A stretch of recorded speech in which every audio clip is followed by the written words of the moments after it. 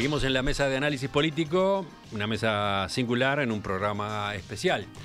Estamos con Antonio Cardarello ahora, Diego Luján. En este momento ya tiene alguna otra actividad personal comprometida. Vamos entonces a un capítulo que nos interesa incorporar también en la consideración. Quedó dicho ya a lo largo de esta mañana, en el interior del país varios departamentos tienen en esta jornada elecciones competitivas donde el ganador no está claro a priori. También hay otros departamentos donde las carreras llegan liquidadas o casi definidas, en algunos casos siguiendo tradiciones muy largas, en otros, pese a que en los últimos años había habido cambios. Antonio, ¿dónde están los puntos más interesantes de esta elección si miramos al interior? Bueno, sin duda que los puntos más interesantes están en aquellos departamentos donde efectivamente tenemos competencia. Son 4 departamentos, 4 que gobierna actualmente el Frente Amplio, que estarían presentando la mayor posibilidad de alternancia. Que son Rocha, Salto, Paysandú y Río Negro. En todos los casos, competencia entre el Frente Amplio, que va por la reelección, digamos, todos los intendentes de Frente Amplio van por la reelección, y candidatos desafiantes del Partido Nacional. Hay otros 2 casos que se mencionan, donde hoy gobierna el Partido Nacional, donde habría algunos temas que podrían haber cambiado un poco el cariz de la campaña, pero donde el favoritismo del Partido Nacional se sigue manteniendo, que son Florida y Colonia. En Florida porque no está el candidato natural, que era el intendente Carlos Enciso, pero de todos modos las encuestas que se conocen marcan un favoritismo bastante claro del Partido Nacional, si bien algún encuestador se ha animado a decir que la elección no está cerrada. Y en el caso de Colonia, donde si bien la elección es muy favorable al Partido Nacional, el margen que lo separa de otros partidos, de Frente Amplio en este caso, ha sido afectado por todo lo que tiene que ver con el afer Moreira y las escuchas, aquellos audios famosos, donde se podría haber recortado un poco la distancia. Colonia ha tenido otras elecciones competitivas cuando la competencia era entre Partido Nacional y Partido Colorado, pero en aquel departamento el Partido Nacional gana sin interrupción desde 1958. O sea que es bastante claro su predominio y su favoritismo. En esos otros 4 departamentos que decíamos, sí, incluso con escenarios disímiles también, Rocha y Salto se podrían poner en un lado y Río Negro y Paysandú en el otro. En el caso de Rocha, por las encuestas que se conocen, por lo que han sido los antecedentes hasta ahora, por la oferta electoral, el Frente Amplio en el departamento del este del país tiene muchas chances. Va el intendente Aníbal Pereira por la reelección, y aparte cuenta con el ex intendente Artigas Barrio y la alcaldesa de Chuy, Mari Urce, o sea que presenta una oferta interesante con candidatos potentes y bien conocidos por el electorado y que abarcan, aparte territorialmente, casi la totalidad del departamento. Y en el caso del Partido Nacional va con el diputado Alejo Gutiérrez y el ex diputado José Carlos Cardoso, y es uno de los departamentos donde Cabildo Abierto tuvo una muy buena votación en octubre, y esta vez presenta un candidato bajo el lema Partido Nacional. En el caso de Salto es un poco eso, se da un poco esa situación de la que hablábamos hoy con Diego, donde la coordinación que se exhibe en otros casos no parece estar tan presente, y donde el Partido Nacional y el Partido Colorado se disputan, incluso hasta Cabildo Abierto está dividido porque hay un candidato que va bajo el lema Partido Nacional, pero el diputado electo por ese partido en Salto apoyó originalmente a Germán Coutinho. Entonces, esa división de los votos o esa poca coordinación de los votos de los integrantes de la coalición multicolor favorecerían a priori las chances que tiene el Frente Amplio de lograr mantenerse en el gobierno departamental, si bien alguna encuesta, creo que la última que salió de Factum, daba un empate virtual entre el Partido Nacional y el Frente Amplio. En el caso de Paysandú y Río Negro, ahí las condiciones son diferentes. Es muy escasa la diferencia que separa uno u otro partido. No se podría establecer cuáles son las condiciones. En ambos casos, los intendentes del Frente Amplio van por la reelección. En ambos casos hay intendentes del Partido Nacional que buscan volver al gobierno departamental, o Artilventos en el caso del Partido Nacional, que no es el favorito, sino que es Nicolás Olivera, actual diputado por ese departamento, quien sería electo intendente si el Partido Nacional desplazara al Frente Amplio.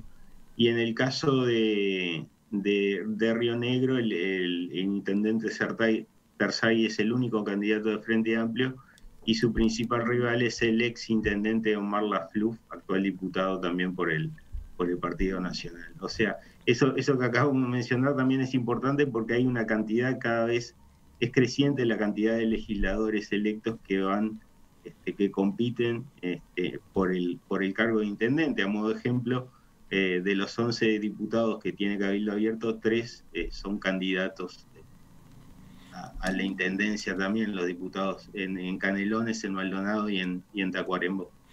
En esta recorrida está faltando Canelones, ¿no? ¿Dónde lo ponemos en el análisis? ¿Dónde figura? Sí. Ya tuvimos esta discusión en las tertulias en estos días, ¿no? Sí. Canelones es actualmente, y de acuerdo a lo que marcan las encuestas de opinión pública, donde el Frente Amplio estaría teniendo su mejor votación, incluso superando lo que puede pasar en Montevideo, y donde la reelección de Orsi se da casi por un hecho. Estamos hablando que sería la cuarta elección consecutiva que ganaría el Frente Amplio en el departamento canario, pero aparte por márgenes muy, muy grandes, en todos casos superando el 50% de los votos, lo cual lo situaría en la categoría de un sistema de partido predominante en el segundo mayor distrito electoral del país, lo cual es muy importante y tiene similitud con lo que históricamente había sido el predominio a lo largo de la mayor parte del siglo XX del Partido Colorado, electoralmente haciéndose fuerte sobre todo en Montevideo, Canelones. Bueno, hoy día es el Frente Amplio que cumple ese rol. Se rompió el mito de que el que gana en Canelones gana en todo el país, si bien es cierto que Canelones tiene algunas características que son compatibles con la de todo el electorado nacional, pero en la última elección el Frente Amplio ganó tanto en octubre como en el balotaje, y sin embargo se quedó sin el gobierno nacional. Bueno, tú empezaste hablando entonces de lo más interesante, entre comillas, los departamentos con carreras competitivas. Claro, tenemos 6 departamentos donde solo ha ganado el Partido Nacional desde 1984 hasta acá, e incluso podríamos irnos bastante más atrás y encontraríamos que el resultado sería exactamente el mismo. O sea, primero hablamos de los departamentos con elecciones competitivas.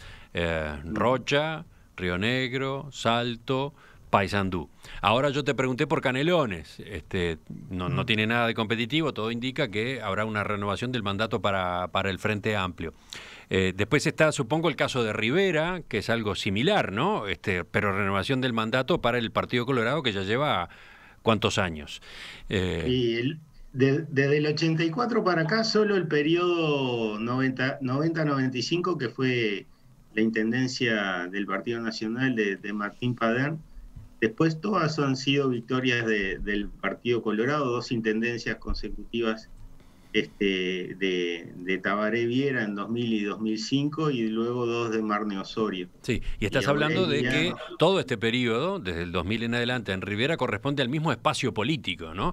Al encabezado por Tabaré Viera y luego continuado por Marne Osorio. Es el Partido Colorado, pero dentro del Partido Colorado este sector del vallismo, ¿no? Claro, incluso eso se refleja mucho en las elecciones nacionales, ¿no? Donde el vallismo, el ala vallista, tiene una votación muy, muy importante. Por ejemplo, en la interna, una gran distancia entre Talvi y Sanguinetti. Sin embargo, en la elección de octubre la cosa fue bastante más pareja, y en gran medida se debe a las muy buenas votaciones que tuvo el vallismo tanto en Salto como en Rivera sobre todo. Y bueno, y para terminar la recorrida, hablemos de los departamentos intrínsecamente blancos y que todo indica que van a confirmar esa tendencia hoy. Sí, ahí en esos casos la gran duda es en algunos de esos departamentos quién va a ser el intendente de los candidatos del Partido Nacional. Y ahí podría estar el caso de Cerro Largo, por ejemplo, entre Yurramendi y Duarte, mientras que en otros hay claros favoritos como en Durazno, donde compite solo Carmelo Vidalín, en Flores Fernando Echeverría, en San José aparentemente habría un claro favoritismo para Ana Ventaverri, que sería una de las pocas mujeres y podría llegar a ser incluso la única que ganara la elección departamental. En otros casos, decíamos como en Cerro Largo, ahí hay una competencia fuerte entre dos candidatos, ambos delfines del intendente Botana. Eso es un rasgo característico también. En muchos casos, los intendentes que no pueden ir por la reelección son sustituidos por personas que han sido claves en su administración, fundamentalmente ocupando la Secretaría General de la Intendencia. Antonio Cardarello, cerramos por acá. Gracias por tu participación, por la de Diego Luján esta mañana en la Mesa de Análisis Político. Queda en realidad otro capítulo, que es el de los gobiernos municipales, ¿no? Capaz que nos da el tiempo un poquito más tarde de algún apunte, pero en síntesis, ¿qué es lo que tú recomendás observar en esa materia hoy? Bueno, hay varias cosas. Vamos a elegir 125 municipios. Una de las cosas que está interesante ver es en qué departamentos vamos a tener cohabitación y en cuáles no. Le llamamos a esto cuando tenemos un gobierno departamental de un partido y gobiernos municipales de otro. En muchos departamentos hay escenarios de este tipo. En Canelones, por ejemplo, que elige 30 municipios, hay departamentos gobernados por los 3 partidos, si bien hay uno solo colorado, y ver la cantidad de municipios que gana cada uno de los partidos, ver cómo se distribuyen o qué pasa con los nuevos municipios, donde el gran favorito para ganar la mayoría de ellos es el Partido Nacional. Si se sigue ampliando la brecha en el Partido Nacional, un datito solo que es interesante ver. Cuando se eligieron 89 municipios, en el 2010, 42 fueron para el Partido Nacional y 41 para el Frente Amplio. Cuando pasamos a elegir 112, 68 fueron para el Partido Nacional y 37 para el Frente Amplio. Y en la elección de hoy es muy probable que de los 125 el Partido Nacional esté rondando los 80 o incluso alguno más. O sea que se va a transformar más de 2/3, digamos.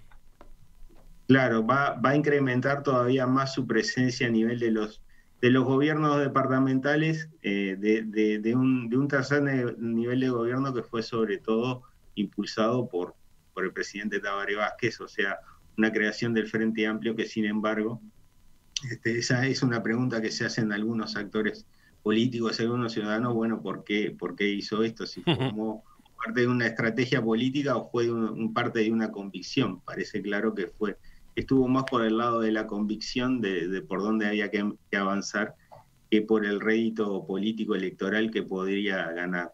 Nos queda entonces todo esto para observar también esta noche, y yo no sé si esta noche, ¿no? Este nivel, el de los municipios, más bien vamos a estar explorándolo con números claros. ¿Cuándo? ¿A partir de mañana? ¿Cuándo es que está esa información? Me animo a decir que en muchos casos vamos a tener que esperar el resultado del escrutinio departamental, porque muchos municipios, tuvimos casos en la elección pasada que se definieron por 5 votos entre partidos, por 3 votos a la interna del Partido Nacional en algún municipio. Entonces, donde haya una cantidad importante de votos observados, y en esta elección, y ahora con las condiciones climáticas más, es probable que tengamos un número bastante importante. En muchas elecciones seguramente, quizá incluso alguna departamental, pero seguramente muchas municipales, haya que esperar al escrutinio definitivo. Antonio, ahora sí, un abrazo, muchas gracias. Seguramente conversamos mañana contigo, ¿no? En la emisión de lunes, la emisión especial de lunes de En Perspectiva, con los primeros resultados a la vista. Bueno, será un placer. Un gustazo. Gracias por todo. Un gusto.